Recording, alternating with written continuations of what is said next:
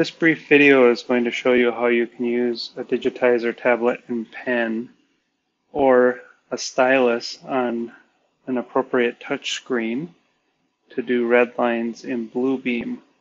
This eliminates the need to print large-scale drawings or 11 by 17 drawings, neither of which most people have at home during this work from home situation. So I have a couple of buttons on my tablet here that I've pre-programmed. So I just pressed the one that enabled the pen option. And as I hover my pen above the tablet area, it moves the cursor around so I can see where I'm going to put the pen down before I put it down. And it's also pressure sensitive, so a light and then a heavy press and then a light to heavy press. So it's pretty nice. Another button I have on this tablet that I've customized is undo. So I can back up a little bit. I'll press the pen option again, and then I can just simply draw right on the screen in a fairly easy way. I'm going to press this third customize button, which enables the highlighter.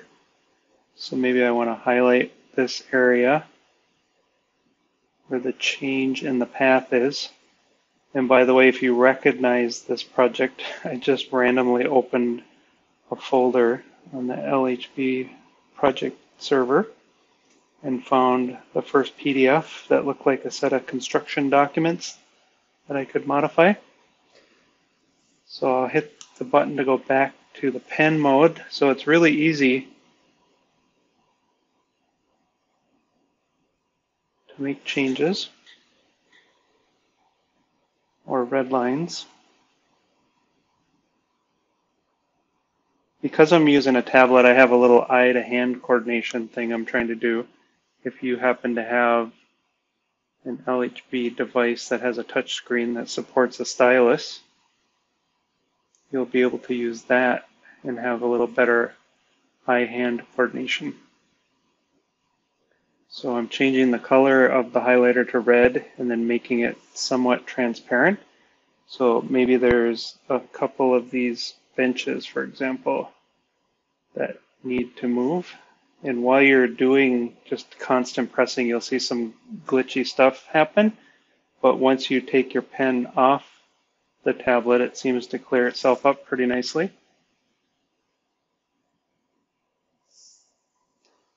So maybe there's some benches, picnic benches, that are going to stay. And then some that are going to go away.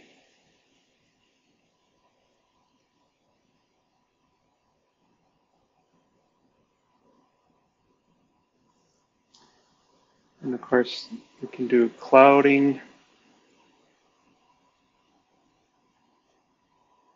Hit undo if I don't like the look of that arrow, and be able to clean it up a little bit.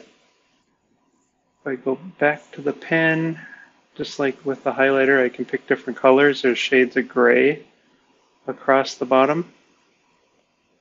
So if you even wanted to sketch, and there's much better programs than Bluebeam to sketch, but again, if you're doing a red line and you need to do something quick,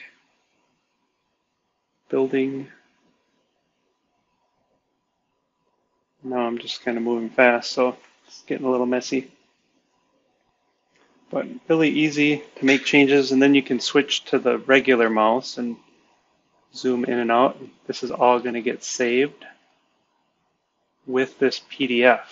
These are all individual markups that show up down here at the bottom, I believe. So you can see later you could select these things like that exists and delete that if needed. And then once you save this PDF, you can send it off to somebody to delegate some changes or just to make some additional embellishments in a presentation document.